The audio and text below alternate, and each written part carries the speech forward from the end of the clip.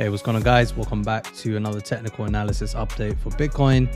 This video is going to be a continuation from yesterday's Bitcoin analysis. In yesterday's video, we spoke about how the lower time frames, like the 4-hour time frame, were looking bullish for an upwards move up, and that's exactly what we have seen. We also mentioned how the daily time frame was looking like it was about to put in a cheeky little trigger wave here, which is exactly what we're seeing at the 200-day exponential moving average. So the 4-hour time frame and the daily time frame were looking bullish, but the one time frame that we were quite concerned about was the 3-day time frame, which is this time frame right here.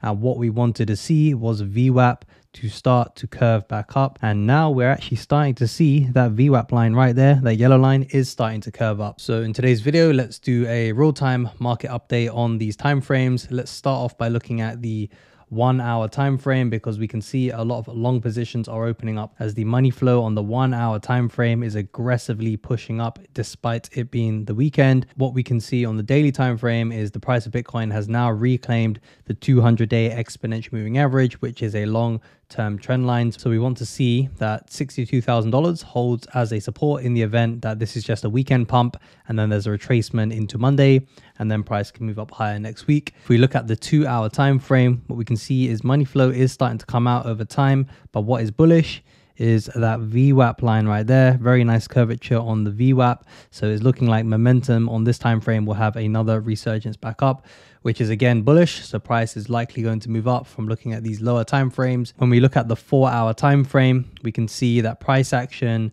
was holding the Fibonacci golden pocket as a support level. Then there was this liquidity grab, a swing failure pattern of this area here, which was holding as a support level. And what we can see is as price action had that liquidity grab, there was actually a bullish divergence on this momentum indicator, which is usually a sign that price has reached an area of exhaustion as it has come down to this extreme level right here. So then as soon as price reclaimed the Fibonacci golden pocket, which was literally at the time at which I filmed yesterday's video, we can see there was a very quick move up of 5.25%. So that there would have been a profitable short-term move if you were to take that. I personally didn't take that move because I already hold a long position in MicroStrategy stock, which is going pretty ballistic right now. So I don't need to take on any more risk in Bitcoin. As you can see, the price of MicroStrategy stock has pushed off to a completely new all-time high price, and all I'm doing there is just taking profits out of that position as price moves up. My favorite time frame right now is the daily time frame, because over time we can see momentum is now flowing to the upside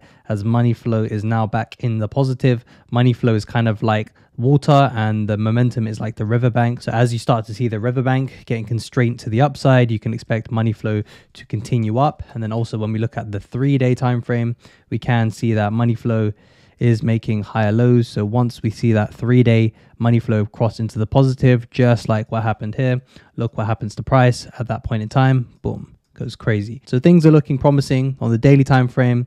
3-day time frame still looking a little bit sus with this momentum wave here, the way it keeps chopping in on each other. But as soon as we see that yellow line, the VWAP line, cross over 0, then we can expect momentum to have a nice resurgence as money flow crosses in. So things could get very bullish here very quick. There are 2 scenarios that I want to be prepared against right now. The first scenario is we see price push up with daily momentum, then maybe retest around the top of this regression trend channel, and then move up in December and for the rest of Q4 and also for the rest of Q1. The bear case scenario is based on fundamentals and the economic data that we see.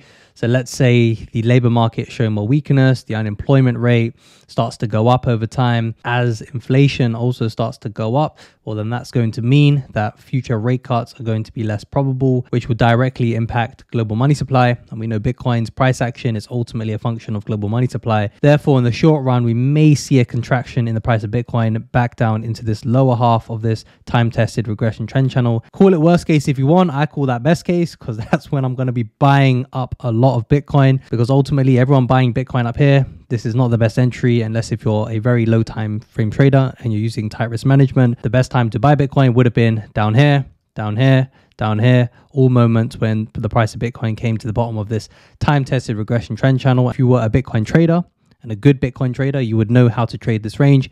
And it's been very profitable. I've made a lot of money trading all of these moves here on Bitcoin. I remember I traded this move back here with like 7x leverage. I think I made around 70% return on that trade right there.